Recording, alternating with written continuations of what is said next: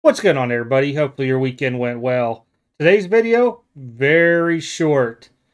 Someone walked away with this card from the Nashville Sports card show this past weekend that was down in Nashville. Now, when they say they walked away with it, I wish there was more of a story because to me, when I look at this, I'm like, somebody stole this card. What do you mean walked away? They just have a whole stack and they forgot and grabbed it by mistake? No idea.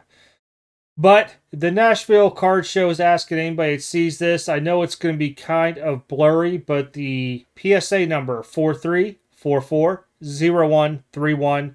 I'll try to remember to put that in the description too, just so you guys have it.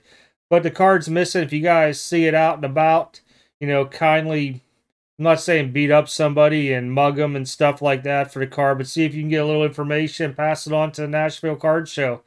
So the rightful owner can get his or her card back. This is a Mike Trout. This is the Bowman Chrome rookie card from draft. It is the Refractor.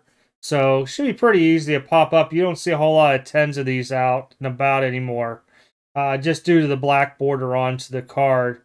But again, Nashville Card Show's asking if you see this card, please DM us. They are on Instagram. That's where I pulled this from. Just want to give a little help out there because I know a lot of people from the area in Indiana and Kentucky. A lot of you guys might even have traveled to Nashville Card Show this weekend. Give them a little help, see if we can help them find this card out there. All right, everybody. Take care. Have a good one. Catch you guys next video.